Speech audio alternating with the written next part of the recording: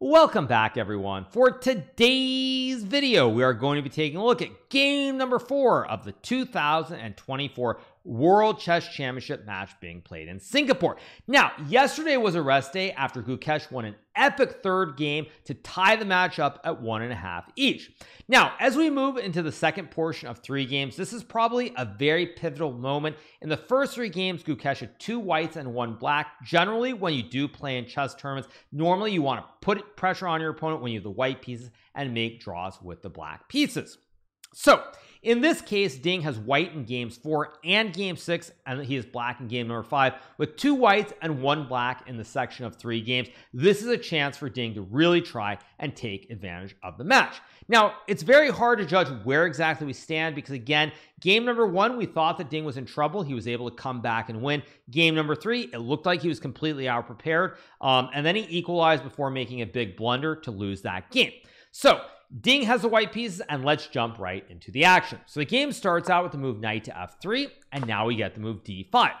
Here we have the move e3 being played by Ding, and this is a bit of a surprise here, frankly, because in a World Chess Championship match, the players have many months to prepare for the games, and this is an opening that is completely playable. It's very flexible. Strong players like the streamers Hikaru Nakamura and the aspiring Grandmaster Levy Rosman have played this setup, but generally it's not considered to be cutting edge or very critical.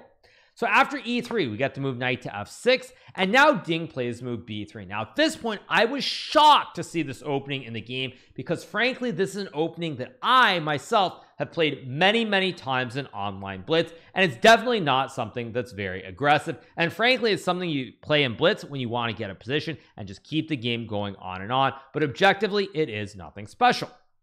So after b3, we get the move bishop to f5, and now Ding plays the move bishop e2. Now, fun story. One of the seconds for Ding Liren in this match is Richard Rapport, the famous grandmaster from Hungary. And one really funny fact is that as soon as I saw bishop f5 on the board, I was already wondering if we were going to get a move like bishop a3 here. And the reason is that all the way back in 2022, in the FIDE Grand Prix held in Berlin, I played against none other than Richard Rapport.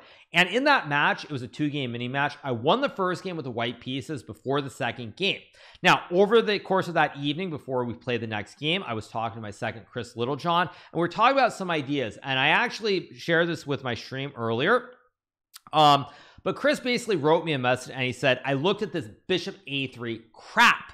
Now, all the way back in 2022, one of Ding's seconds, Richard Rapport, had played this, as I just mentioned. So this is not some new idea playing for bishop a3. And frankly, I would argue that after b3, bishop f5, no matter what you do, bishop a3, bishop b2, etc., black has a very comfortable position. So you get bishop e2, h6, and now Ding plays the move bishop to a3 here. Once again, this should come as no surprise to anybody because Richard has played this before. But even I myself have played this in 10 blitz games on chess.com against strong grandmasters. So his idea should be nothing super new. It doesn't really have that feel of a great surprise. And frankly, I was very disappointed to see this being played because in a match where you have 6 months to prepare for a specific opponent, being Gukesh, I expected something a little bit better. So after bishop to a3, we get the move knight b to d7 here. And now Ding plays the move castles. Here, Gukesh plays e6, and I must point out that even back in 2022, I already knew about the setup with e6 here to try and trade the bishops on f8. So now we get the move bishop takes bishop, and here Gukesh correctly takes with the knight. Now, if your opponent isn't familiar with this variation, it is possible that maybe they'll think, well, wait, what do I do? If I go e6 here, white can trade the bishops, and now if you take with a rook, king cannot castle, and if you take with a king, you definitely can't castle either. But after we get this position here with e6 takes, now black can correctly play the move knight takes f8 in this position. And here, black is still able to move the knight away and castle the king out of the center of the board. So now we get the move c4 being played by Ding. And here, Gukesh plays knight back to d7. We now get the move knight to c3, and here Gukesh decides to castle.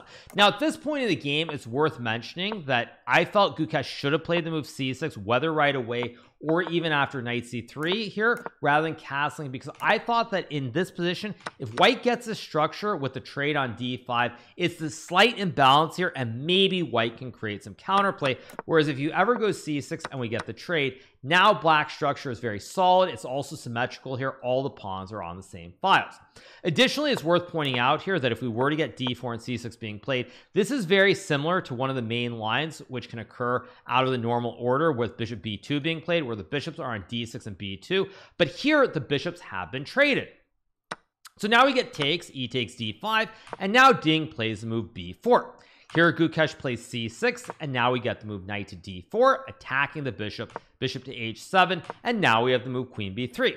Now at this point, we've reached a pretty balanced middle game. The argument here for white is that white wants to push some p on the queen side, try to attack maybe b5 down the road to target the pawn on c6, or a4, a5, a6. One sample line just to show you guys is that white can't really go b5 because there's c5 to attack the knight, but after a5, king h8, for example, white can go a6 to undermine the pawn chain. You move the pawn, you lose the pawn on c6, and if you play a move like a6 to stop it, now white can try to go knight a4, knight c5, and get this nice bastion on d4 as well as a connect 5 and pressure on the open b file as well.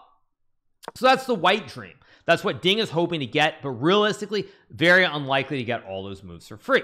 So now Gukesh plays this move knight e5, and this move is completely fine according to the computer, but I actually was not a big fan of this move because initially I thought that maybe white could play f4, gaining time. This is what we call tempo. You attack the horse, you kick the horse away, and maybe you improve your position.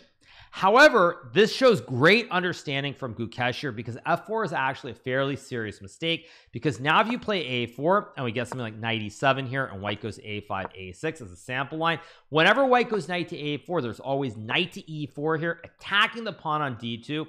And now because you push the pawn to f4, you no longer can move this pawn to f3 to kick the knight away from e4. This also reminds me of a famous quote from the Armenian American philosopher Levon Aronian, who made the statement some years back that once you move a pawn forward, you can never move it backwards. Very deep, very philosophical. That's why we consider Lev to be one of the great philosophers in the game of chess today. But it's also worth pointing out this shows understanding, because I thought this was bad on first glance, but Gukesh correctly understands that f4 is not actually a great move. So here we got the move a4 from Ding, and now Gukesh plays rook c8, and we get the move a5. Now for Ding, he's trying to push his piece on the queen side with the rook on c8 and the knight on e5. However, any idea of playing for a6 here, let's just say king h8, a6, really is very ineffective because black can play b6 here. Now the pawn is guarded by the knight and the rook, and down the road black is even maybe considering to play c5 here to build this bit of a big black center and kick this horse away from d4. So it is an idea, but here Gukesh plays the move b6 instead, and this is actually a very slight inaccuracy from Gukesh here, and this does open the door for Ding if he is calculating very well to maybe get a slight advantage. Now the computer wants black to play b5 here, and after takes, it's going to be a very similar situation. But the reason for b5 is that after you go b6 here, white has the opportunity to play bishop to a6, attacking the rook on c8. If you move the rook away, now again there's f4, and the pawn on c6 is a huge weakness here. And after you play rook to c7 in this position, white can now play the move f4, attacking the knight. And if black plays the move knight c4, this is just a sample line, after takes, you might be thinking, well, wait, black goes c5, takes, knight f3, and it's spaghetti-o time. There's bishop d3, attacking the queen and the rook at the same time and winning some material. However, after c5, white can play the in-between move, knight c to b5, attacking the rook. Black can move the rook to, let's just say, c8, trying to guard the pawn on c5. If you move rook d7, just to show a sample line, takes, white is up a couple of pawns here and doing very well. So let's just say black goes rook c8. Now you can play knight takes pawn, attacking the rook, pawn takes knight takes rook, takes. Now you get a takes b6, and here we have a big imbalance where white has a rook and a couple of juicers in return for a bishop and a knight. And if black goes bishop e4 to stop the pawn thrust here, now white can play d3, bishop b7, and rook c1. And at this point, white is completely winning because one of these rooks is going to the 7th rank, whether it be a7 or c7, and white is completely winning. Unfortunately here after b6, Ding does not find this. And one of my great concerns during the game, which I said on my kick stream, is that I was worried that if Ding did not see this bishop a6 move, there's a very good chance he would trade and play knight f3 and simply simplify the game and make a draw. And unfortunately, my intuition was proven correct, as here Ding plays the move knight f3. He does not trade on b6 right away, but now pieces are coming off the board, and as soon as I saw this move, I started slamming my hand on my table because I was very upset because I knew the game would be ending in a draw. So now we get takes, and now we have d4 from Gukesh. Ding plays knight e2, we get takes, and now we get bishop e4. Now material remains the same in this position, but with such limited material, really no major weaknesses here. Black might have a weak pawn on the c file down the road. This game is going to be a draw with near certainty. So we get rook d1, queen e7, takes, and now we get the move knight c3. Now this move is basically saying, you know what, I'm happy to draw the game. And for me, this signifies something very, very bad from a psychological standpoint from Ding Liren, which is that he is not even trying in this game. He had one very, very slight opportunity with bishop a6 if he were a 3500 stockfish, but other than that, he basically has got nothing in his second game in a row with the white pieces against Gukesh, and this cannot bode well for the match. So we get rook f d8, takes, and now we get h3 here from Ding, creating the classic luft for the king on h2. We get c5, takes, rook c1, and now we have queen e5 being played. Now at this point, the game is headed towards a draw no matter what happens, and to illustrate just how drawn this is, let's just say white were able to win this pawn on c5, for example, and you get this position. This has been played in two very topical games. First one that I want to point out is there was a game between Magnus Carlsen, that famous streamer, Hikaru from Norway Chess, I believe in 2016 or 2017, where Magnus, the greatest endgame player of all time, had the extra pawn but was unable to win. But much more recently, there was a game played in Norway Chess this year, 2024, between Hikaru and Ding Liren, the current world champion himself, where Hikaru had the extra e-pawn and still it was a draw. So even if Ding is somehow able to win the c-pawn and he gets an extra pawn, this will still be a draw no matter what. We get queen to c2 being played. Gukesh plays rook to d5 to guard the pawn, and now we get g3. We got f5 being played here, and now we have the move king g2. Now at this point, there's no doubt the game is going to be a draw, but one interesting thing happened here, which is that when you look at this position after queen to c2, Gukesh has 39 minutes on the clock, and he spends 14.5 minutes before playing rook to d5. Now my assumption behind this move is that Gukesh was probably trying to use a little bit of time, relaxing and savoring the moment, because he knows that he cannot lose the game here. He survived another game with the black pieces without too much difficulty. But additionally, I also think that since this is a match, he wants to start playing some mind games with Ding here, where he wants Ding to start thinking. He doesn't want Ding to realize that he can't just get a draw instantly. This is very much in the spirit of Magnus Carlsen, the 5-time world champion, where even if the game was drawn in many of these matches, he still keeps the game going until the very end, because on a psychological or a mental level, you want your opponent to be afraid and know that you're never happy with a draw, you will never compromise, and you always want to go for the kill. So that's why we got this g3 move, and now we have f5. Now this is a move that I didn't actually love here, and Ding does stop to think after it, because everybody and their brother knows the game will be a draw here. But when you go f5, you are potentially creating a new weakness here. Now your king can become a little bit weak on the diagonals if white gets rook b1, rook b8, and even though it's fine, it is a little bit of an interesting choice, pun unintended. So here we get king g2 being played, and now Gukesh goes king to h7. Gukesh could have played queen to e4, trading off the queens, and after rook c4, rook e5, the rook does double duty here. It guards both the pawns from being captured, and black will try to bring the king to the center. Gukesh instead plays king to h7, and now we get to move queen c4, and here we have queen d6 being played. Now again, you'll notice here that for Gukesh, he's taking a little bit of time to play his moves, whereas Ding is moving instantly, and it's abundantly clear once again to everybody that Ding wants to make the draw and get out of town as quickly as possible. Gukesh, however, wants again to keep the game going. He wants to make Ding have to play a couple more moves, make Ding think about the situation so that in future games, if they reach an endgame where Ding thinks it's going to be an instant draw, Gukesh can play on, and he has to worry about that possibility. So now we get e4 being played. Gukesh goes rook to e5 in this position, and now we get pawn takes pawn. Here Gukesh plays rook takes pawn, and now we get queen to e4 here, and Gukesh goes queen to d5, pinning the queen on the diagonal. If black were to play king g6, for example, now white has g4, and it's a big spaghetti-o moment as your rook is pinned, and you will lose the game in a very, very embarrassing fashion. So we get the move queen to d5, and now Ding trades the queens on d5, and here he goes king to f3. Now we get to move king to g6 being played, and here we get king to e4.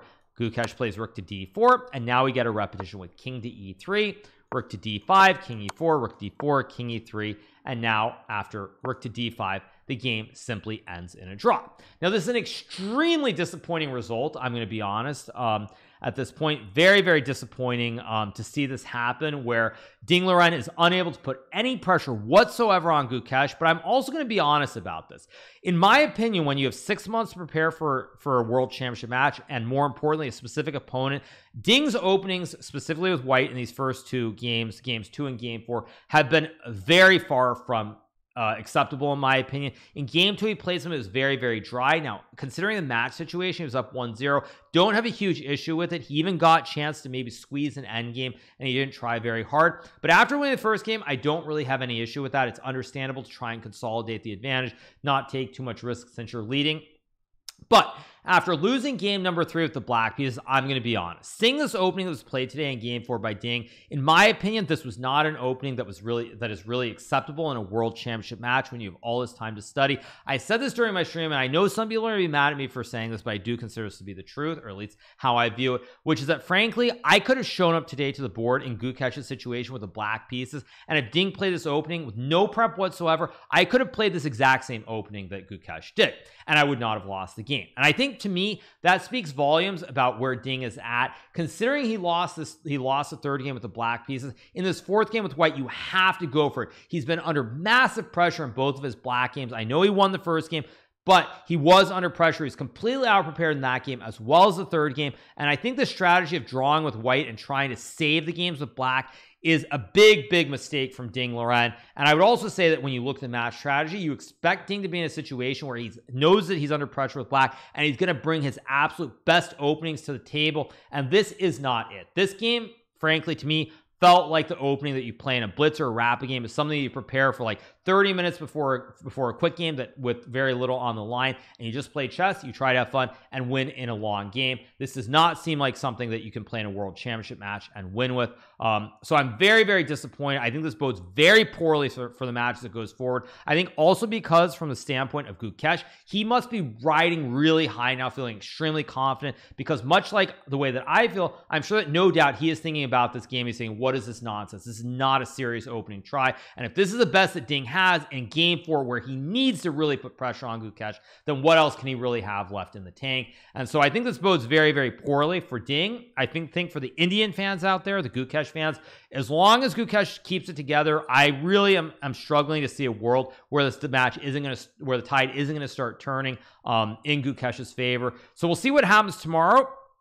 I would say, I would reiterate that every game has its ebbs and flows, but if Ding is able to get an easy draw with the black pieces, that's a good sign. If he's under pressure, even if he draws the game, if he's under pressure out of the opening tomorrow, every white game that he has is going to be magnified. That the pressure on him to try and get an advantage will be higher and higher, and I'm not feeling very good about things right now. I think for the Indian fans, they should be feeling really good about Gukesh's chances, and we'll see what happens. Obviously, it's a long match, but based on what I've seen from White with Ding so far in this match, I'm not feeling good at all for Ding or his Chinese fans. I think it's looking like it's going to be a very long match, in spite of the score being tied after 4 games. So I could be wrong, but we will find out. At any rate, I hope you guys have enjoyed this recap from the 4th game of the 2024 World Chess Championship being played in Singapore. If you are not already subscribed to the channel, make sure that you smash that subscribe button below, and we'll be back with a recap after game number 5 tomorrow. So see you soon. Hope you enjoyed it. Have a great rest of your day. Bye.